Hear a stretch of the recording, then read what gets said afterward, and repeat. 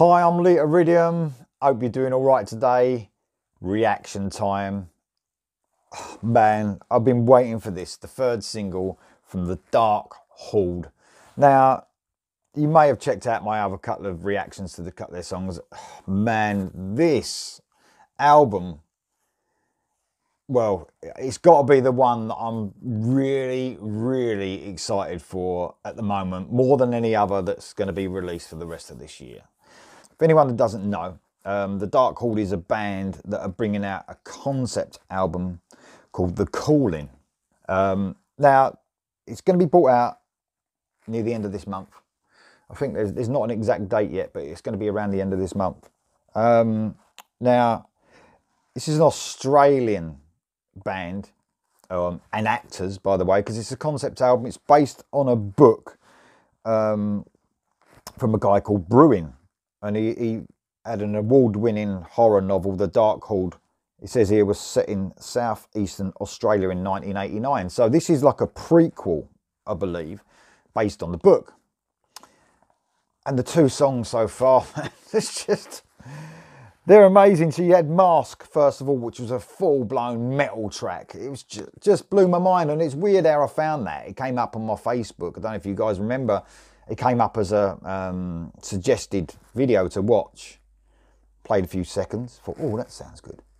Done a reaction. Oh, and it just blew my mind. It really did. It's just everything you want from a metal track on this concept album.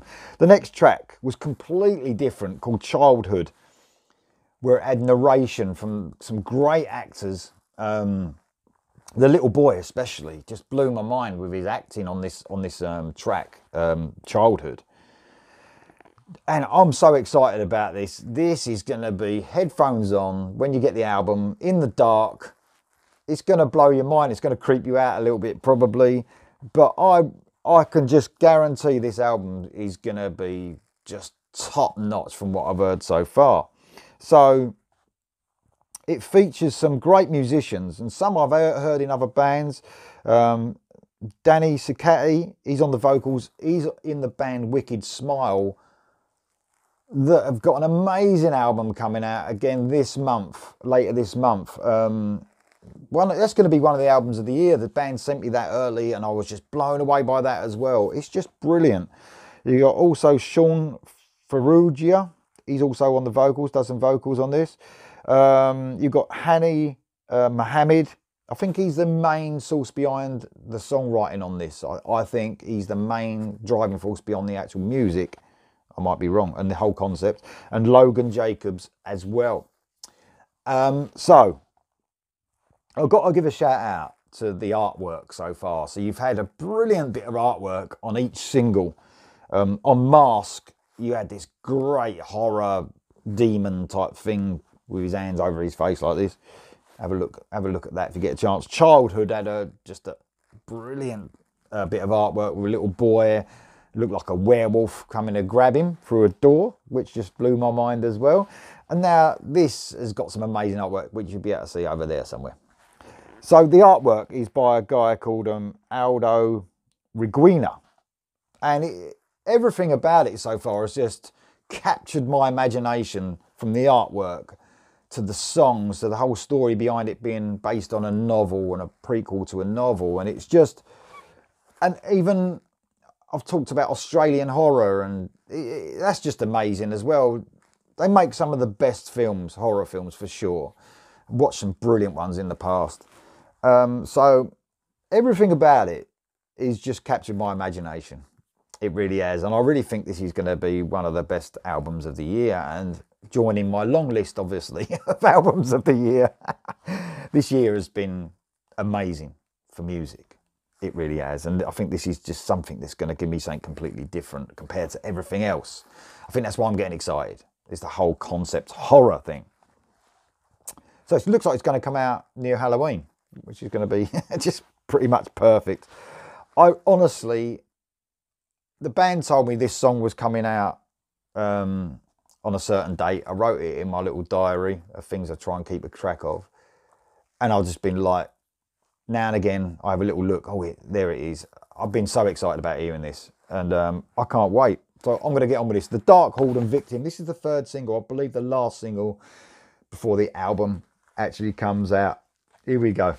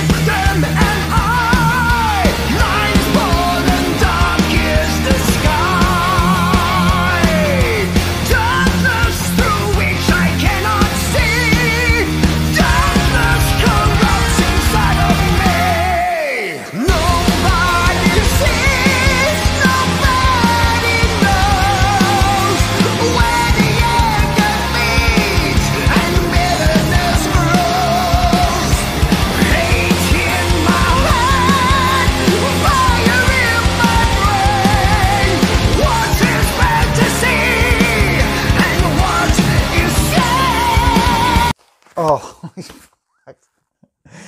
what a brilliant song. So this is full blown just metal, almost. I mean, it's almost classic Priest, Painkiller-esque riffing going on. I don't know if you agree with me there. That sort of riffing going on. I absolutely love it. The vocals, man.